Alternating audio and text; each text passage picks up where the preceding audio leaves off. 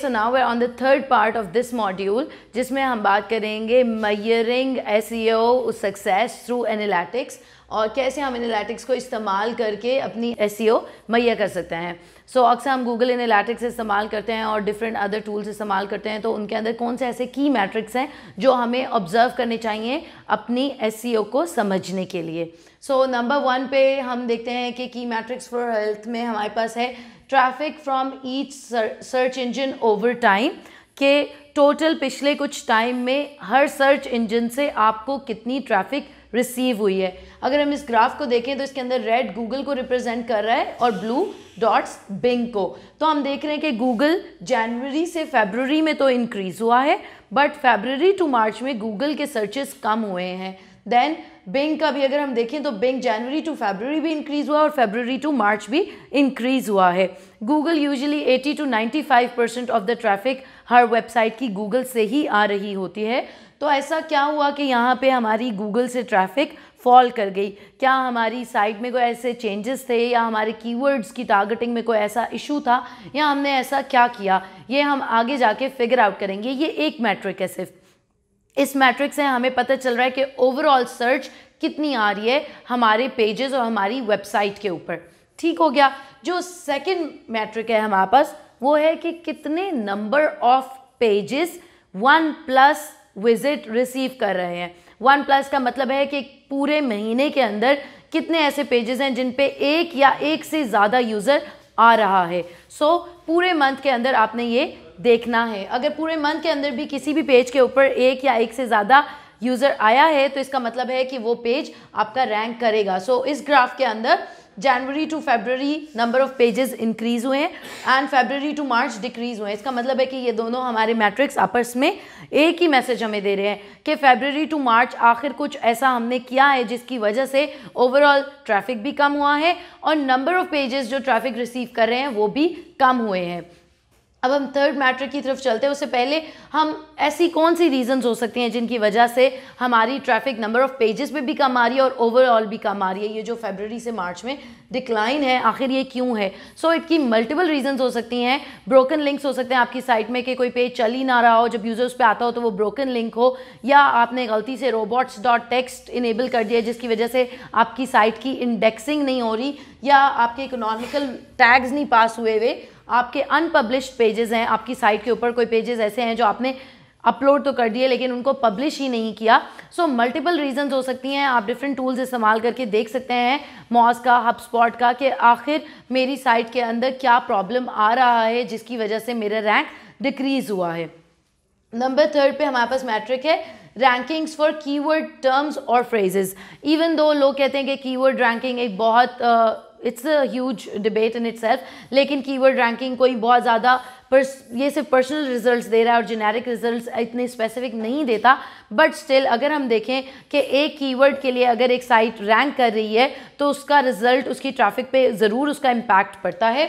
For example अगर हम देखते हैं कि किसी कीवर्ड के लिए अगर मैं शूज़ बेच रही हूँ फॉर एग्जाम्पल, तो black shoes with white laces इस कीवर्ड के लिए मैं रैंक कर रही हूँ, ब्लैक लेदर शूज़ इसके लिए मैं रैंक कर रही हूँ, लेकिन ब्लैक शूज़ विद हील्स के लिए मैं रैंक नहीं कर रही। तो इसका मतलब है कि इन दो प्रोडक्ट्स को मेरी सर्च मिल रही है, इन दो कीवर्ड्स के लिए मैं रैंक कर रही हूँ, लेकिन थर्ड के ऊपर मैं मिस कर रही हूँ। सो रैंकिंग जो है कीवर्ड की वो अगर वेरी कर रही हैं कि आपकी कीवर्ड रैंकिंग्स हैं और किसी की कम है, किसी कीवर्ड की ज़्यादा है, किसी में आप रैंक करें किसी में नहीं करें, तो फिर आप सोचें कि आप ऐसा क्या कर रहे हैं, आपकी कंटेंट स्ट्रेटजी में कौन सी ऐसी प्रॉब्लम है जो बाकी कीवर्ड्स के लिए आपने सही किया था पर इस कीवर्ड के लिए आपने उसको ऑप्टिमाइज़ नहीं किया। क्या आपने ब्लॉग पोस्ट ऑप्टिमाइज़ नहीं किए, क्या आपने वीडियो सही तरह नहीं डाले, या आपने बैक लिंकिंग नहीं की, इंटरनल लिंकिंग नहीं की? तो ऐसे कौन से फैक्टर्स हैं जिनकी वजह से आपके कीवर्ड्स कुछ रैंक कर रहे हैं कुछ नहीं कर रहे? फिर आप रैंकिंग सॉल्यूशंस एग्जिस्टिंग को देख सकते हैं, मॉज को देख सकते हैं, हबस्पॉट को देख सकते हैं, सेमरश को देख सकते हैं। बहुत सारे रैंकिंग सॉल्यूशंस अवेलेबल हैं जहां पे आप साइन अप करें, उनकी एक फ़ी होती है, आपने एनुअल पे करनी होती है और उसके बाद आपकी रैंकिंग्स को वो आपके लिए ऑप्टिमाइज़ करते हैं।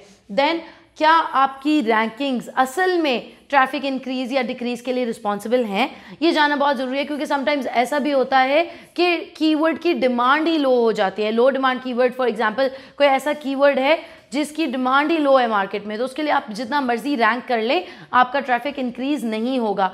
फॉर एग्जाम्पल हम मिसाल लेते हैं, एक खास किस्म का स्पॉन्ज होता है अफ्रीकन स्पॉन्ज, जो ब्लैक अमेरिकन या अफ्रीकन अमेरिकन इस्तेमाल करते हैं नहाते वक्त। तो अगर मैं उसको यहाँ पे सर्च करूँगी अफ्रीकन स्पॉन्ज, तो मुझे उसकी बहुत लो ट्रैफिक नजर आएगी, क्योंकि उसकी रैंकिंग बेशक मैं उसके लिए नंबर 1 रैंक कर रही हूँ, लेकिन बहुत कम लोग हैं जो उसको ढूंढ रहे हैं। तो अगर आपका कीवर्ड किसी ऐसी चीज़ के बारे में जिसको कम लोग ढूंढ रहे हैं, जिसकी कम डिमांड है, या सर्दियों में गर्मियों के कपड़ों और चीज़ों की डिमांड थोड़ी हो जाती है, गर्मियों में सर्दियों के कपड़ों की डिमांड और चीज़ें थोड़ी हो जाती हैं, तो इस तरह क्या सीजनल आपके प्रोडक्ट या सर्विस है जिसकी डिमांड इंक्रीज़ या डिक्रीज़ कर रही है, ये फिगर आउट करना ज़रूरी है कि डिमांड तो नहीं चेंज कर रही, क्या पता आपकी रैंकिंग ठीक हो और डिमांड की वजह से ये इशू आ रहा हो। देन आपने ये देखना है कि मैं ओवरऑल रैंकिंग्स के साथ कैसे परफॉर्म कर रहा हूँ और क्या ये मेरी ट्रैफिक को इम्पैक्ट कर रहा है। सो एनालिटिक्स को यूज़ करते हुए एक काम आपने ये करना है कि आपने देखना है कौन से ऐसे मैट्रिक्स हैं जहाँ से आपको हेल्थ पता चल रही है, कीवर्ड्स की, रैंकिंग्स की, इन सारी चीज़ों को। दूसरा काम आपने करना है कि आपने रिस्क्स और अपॉर्चुनिटीज़ दोनों को आइडेंटिफाई करना है। क्या ऐसी कोई आपके पास सिचुएशंस हैं जिनके ऊपर काम करने से आपकी ट्रैफिक और रैंकिंग मज़ीद बढ़ जाएगी? क्या कोई ऐसी सिचुएशन में आप तो नहीं है जिसको आप इग्नोर कर देंगे तो आपके लिए मज़ीद प्रॉब्लम क्रिएट हो जाएगी? सो रिस्क और अपॉर्चुनिटी दोनों चीज़ें आपने देखनी है और फिर उनको फिगर आउट करना है कि क्या मेरे पास एग्जिस्टिंग रैंकिंग, कीवर्ड्स और जो ये चीज़ें मुझे गूगल एनालिटिक्स दिखा रहा है, इसकी बेसिस पे मेरे पास क्या क्या पॉसिबल अपॉर्चुनिटीज़ हैं ग्रो करने की, और कौन कौन से ऐसे रिस्क हैं जिनको मुझे अवॉइड करना चाहिए। हम कुछ एग्जाम्पल्स ले लेते हैं। फॉर एग्जाम्पल अपॉर्चुनिटीज़ में हम देखते हैं कि ऐसे कीवर्ड्स जो 3 से 20 पे रैंक कर रहे हैं, वो एक सिग्निफिकेंट अमाउंट ऑफ ट्रैफिक भेज रहे हैं हमारे पेजेस पे, ठीक है। नंबर 1 पे हमारा कीवर्ड नहीं रैंक कर रहा, नंबर 2 पे हमारा कीवर्ड नहीं रैंक कर रहा, लेकिन बेस्ट लेदर शूज़ के लिए मेरा कीवर्ड नंबर 3 पे ज़रूर रैंक कर रहा है।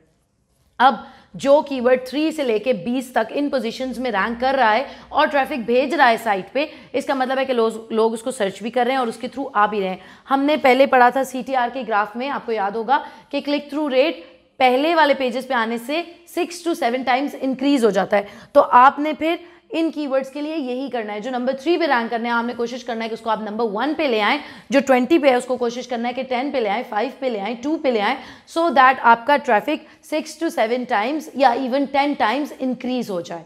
ओके, नंबर 2 पे हमारे पास ऐसे कीवर्ड्स जिनके लिए हम पेड कैंपेन चला रहे हैं तो हमें ट्रैफिक मिल रहा है, हमें रिस्पांस मिल रहा है। For example web design services आप ऑफर करते हैं और वेब डिज़ाइन के लिए आप वैसे तो रैंक नहीं कर रहे, लेकिन पेड ऐड के थ्रू आपके पास लीड्स भी आ रही हैं और कन्वर्जन्स भी हो रही हैं।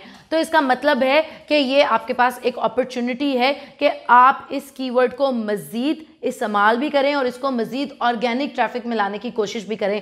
इसके अराउंड कंटेंट बिल्ड करें, इसके अराउंड ब्लॉग्स बिल्ड करें, इसके अराउंड वीडियोस बिल्ड करें, इसको स्प्रेड करें सोशल मीडिया के थ्रू और अपनी ऑन साइट कंटेंट के थ्रू, सो दैट आपका ये कीवर्ड स्ट्रेंथ पकड़ जाए, क्योंकि ये आपके लिए पेड सर्च के थ्रू कन्वर्जन कर रहा है। इसका मतलब है कि जो बंदा वेब डिज़ाइन सर्विस सर्च करके आ रहा है वो पे भी करना चाहता है और वो बाय भी करना चाहता है। तो आपने इस चीज़ को ध्यान में रखना है। देन नंबर 3 पे हमारे पास है फॉर एग्जांपल साइट के कुछ ऐसे सेक्शंस हैं जो प्रॉपर्ली ऑप्टिमाइज नहीं हुए हुए। आपने इमेजेस अपलोड किए हुए पर उनमें ऑल टैग नहीं लगाया हुआ, आपने टेक्स्ट तो डाला हुआ है लेकिन उसको आपने H1 टैग, H2 टैग नहीं डाला हुआ, आपने फोकस कीवर्ड नहीं स्पेसिफाई किया हुआ, आपने मेटा डिस्क्रिप्शंस नहीं डाले हुए। सो ये आपके लिए रिस्क नहीं है, ये आपके लिए अपॉर्चुनिटी है इम्प्रूव करने के लिए कि हमारी साइट में आया ऐसे सेक्शंस मौजूद हैं जिनके अंदर मज़ीद इम्प्रूवमेंट हो सकती है। तो अगर आप किसी भी रैंकिंग टूल में, किसी कीवर्ड एनालिसिस टूल में या किसी SEO एनालिसिस टूल में अपनी साइट को डाल रहे हैं और वो आपको कह रहा है कि ये सेक्शंस ऑप्टिमाइज नहीं है, तो आपने परेशान नहीं होना बल्कि खुश होना है कि आपको इम्प्रूवमेंट के लिए एक मौका मिल गया है। And last thing in this section जो हमारे पास है वो है रिस्क्स। अब रिस्क्स कैसे हमें पता चलते हैं? फॉर एग्जांपल आपके पास कोई पेज है जिसका बाउंस रेट बहुत हाई है, अगर आपका बाउंस रेट 70% से अबव है तो इसका मतलब है कि ये बहुत ही अलार्मिंग सिचुएशन है। बाउंस रेट क्या होता है? बाउंस रेट होता है कि यूज़र आपकी साइट पे आया तो सही लेकिन वो रुका नहीं, वो वापस चला गया, सही है। सो वो बाउंस बैक कर गया। एक यूज़र को मेरी साइट को उसने देखा, डिस्क्रिप्शन में गूगल पे जब उसने सर्च किया उसके सामने रिजल्ट्स आए, उस रिजल्ट में उसने देखा कि लिखा हुआ है जी बेस्ट लेदर शूज़। जब उसने उस पर क्लिक किया तो मे बी या तो उसको लेदर शूज़ नहीं मिले या फिर उसको मेन या वुमेन की स्पेसिफिकेशन नहीं हुई थी, इसलिए वो मेन के समझ के आया था और वुमेन उसको देखे तो वो वहाँ से वापस चला गया, या फिर उसको साइट का डिज़ाइन अपीलिंग नहीं लगा, या फिर उसने देखे तो सही लेकिन आपका बाय का बटन काम नहीं कर रहा था, या फिर उसको पता ही नहीं चला कि बाय का बटन कहाँ है, या वो ऑनलाइन पे नहीं कर सकता था, तो इससे वो वापस चला गया। अभी आपने फिगर आउट करना है कि लोग मेरी साइट से वापस क्यों जा रहे हैं। आप सर्विस के थ्रू कर सकते हैं, अपने फ्रेंड्स एंड कॉमन सर्कल्स में लोगों से पूछ सकते हैं कि मेरी साइट इस्तेमाल करके देखो इसमें क्या चीज़ ऐसी है जो तुम्हें समझ नहीं आ रही या तुम्हारे लिए मुश्किल है करनी। इससे क्या होगा कि आप अपना बाउंस रेट कंट्रोल कर सकेंगे। ये बहुत रिस्की बात है कि आपका बाउंस रेट किसी पेज का हायर हो, क्योंकि इवेंचुअली गूगल ऐसी साइट्स पे, अगर साइट पे ट्रैफिक आ रही है और वो बाउंस होती जा रही है, तो इवेंचुअली गूगल उस साइट को ऊपर वाले रैंकिंग से हटा देगा, क्योंकि वो देख रहा है कि इन्होंने गलत कीवर्ड्स ऑप्टिमाइज किए हुए और लोग इनकी साइट पे रुक नहीं रहे। नंबर 2 पे हमारे पास है कि अगर आपके पास ऐसे पेजेस हैं साइट के ऊपर जो रैंक तो कर रहे हैं लेकिन आपकी 80 to 90% ट्रैफिक सिर्फ उन्हीं पेजेस पे आ रही है और बाकी साइट को टेंशन नहीं मिल रही, then again it is a risk for you. क्यों?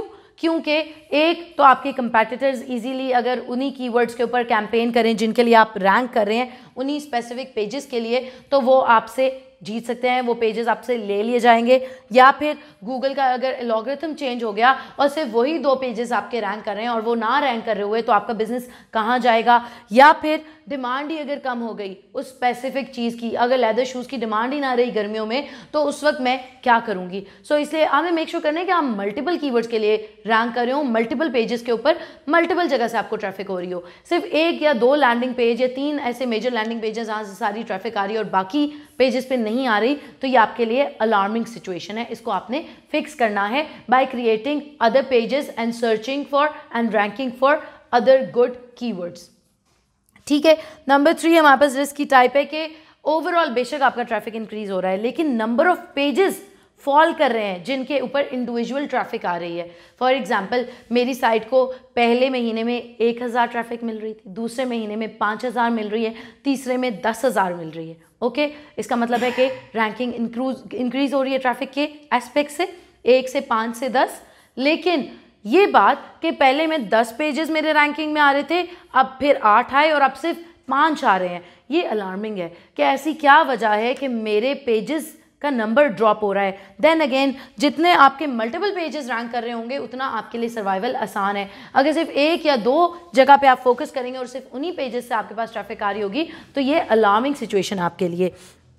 इसकी मुख्तलिफ वजूहात हो सकती हैं। एक बड़ी वजह यह है कि आपने डुप्लिकेट कंटेंट अगर डाला हुआ है, 10 पेजेस के अंदर कंटेंट सिमिलर है या सेम है, शुरू में तो वो रैंक कर जाएंगे, बट इवेंचुअली जब गूगल ऑडिट करेगा, जब एल्गोरिथम आएगा, तो वो उसको नल कर देगा। इस तरह गूगल भी कंफ्यूज हो जाएगा। मे बी आपके कुछ पेजेस ऐसे हैं जिनके ऊपर कंटेंट तो बहुत अच्छा है लेकिन आपने उनको ऑप्टिमाइज नहीं किया हुआ स्पेसिफिक कीवर्ड्स के थ्रू, तो गूगल को पता ही नहीं चल रहा कि ये पेज है किसके बारे में, वेदर ये फ्रीलांसिंग के बारे में है या एफिलिएट मार्केटिंग के बारे में या ओवरऑल ऑनलाइन अर्निंग के बारे में। तो आपने राइट कीवर्ड के लिए ऑप्टिमाइज नहीं किया हुआ अपने पेज को, आपने उसके अंदर प्रॉपर तरीके से टैगिंग नहीं की हुई, मैटर डिस्क्रिप्शंस नहीं डाले हुए। सो आपने मेक श्योर करना है कि आप पेज के ऊपर हर चीज़ उसी तरह कर रहे हैं जैसे कि डिमांड है गूगल की एनालिटिक्स की।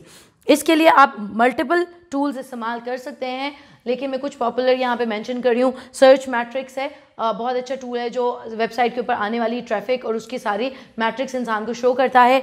Ahrefs है, वो आपको ये भी दिखाते हैं कि आप कौन सी जगह से बैकलिंक्स ले रहे हो और कोई भी साइट कहाँ से बैकलिंक्स ले रही है, वेदर आपके कंपेटिटर्स हैं, सो दैट आप भी वहाँ से बैकलिंक्स ले सकते हो अगर आपका कंपेटिटर कहीं से ले रहा है। HubSpot है, बहुत अच्छा उनका टूल है जो आपका पूरा पेज आपको बताता है कि इसके अंदर ये इश्यूज़ हैं, SEO वाइज आप इनको ऑप्टिमाइज़ कर ले। Moz बहुत अच्छा टूल है, Moz के अगर आप पेड सब्सक्रिप्शन ले तो वो तो आपको ओवर द टाइम आपकी SEO इम्प्रूव करने में बहुत हेल्प करता है एंड मिलियंस ऑफ उनके यूज़र्स हैं, तो उनके पास एक ह्यूज डाटाबेस है and they know what works and what doesn't. और फाइनली अगर आपके पास ये टूल्स आप नहीं यूज़ करें और आपने मैनुअली वर्डप्रेस और शॉपिफाई आप इस्तेमाल करें, तो फिर आप मैनुअली जाके गूगल एनालिटिक्स को वर्डप्रेस के साथ इंटीग्रेट भी कर सकते हैं, शॉपिफाई के साथ भी इंटीग्रेट कर सकते हैं। अगर आपको वर्डप्रेस करनी आती है तो इसमें इतना मुश्किल नहीं है, 3-4 स्टेप होते हैं और आप उसके अंदर एक आपने पास करना होता है टैग, जिसकी वजह से आपके एनालिटिक्स इंटीग्रेट हो जाते हैं। और Google analytics free to use भी हैं, बहुत हाईली इफेक्टिव भी हैं। ये हमने सारा समझ लिया कि क्या की मैट्रिक्स आपको देखने चाहिए, क्या रिस्क्स और अपॉर्चुनिटीज़ आपको देखनी चाहिए। फाइनल नोट में आपको ये कहूँगी कि ऑब्सेस नहीं होना अपने मैट्रिक्स के साथ। बिल्कुल भी आपने इसको अपने सर पे सवार नहीं कर लेना, अपने आसाब के ऊपर इसको सवार नहीं कर लेना इस चीज़ को कि क्या मतलब मैं रैंक क्यों नहीं कर रहा, मैं कब रैंक करूँगा। रोज़ रोज़ जाके चेक नहीं करना, वीकली चेक कर लें, मंथली चेक कर लें, ये बिल्कुल ठीक है। अगर तो आप किसी स्पेसिफिक कीवर्ड या टर्म के ऊपर आप उसके ऊपर पे कर रहे हैं, या कोई स्पेसिफिक कैंपेन है जो ईद या होली या रमज़ान किसी स्पेसिफिक इवेंट के लिए चल रही है, किसी स्पेसिफिक टाइम के लिए चल रही है, तो आप बेशक उसको चेक कर लें क्योंकि आपकी कैंपेन चल रही है। लेकिन overall it's ideally very good कि आप महीने में एक दफ़ा चेक कर लें अपने एनालिटिक्स, या हफ्ते में एक दफ़ा चेक कर लें। बहुत ज़्यादा रोज़ रोज़ हर सेकेंड हर घंटे बाद it's not going to help, क्योंकि टाइम लगता है चीज़ों को, रैंकिंग्स को चेंज करने में। तो आप बिला वजह परेशानी मत लीजिएगा।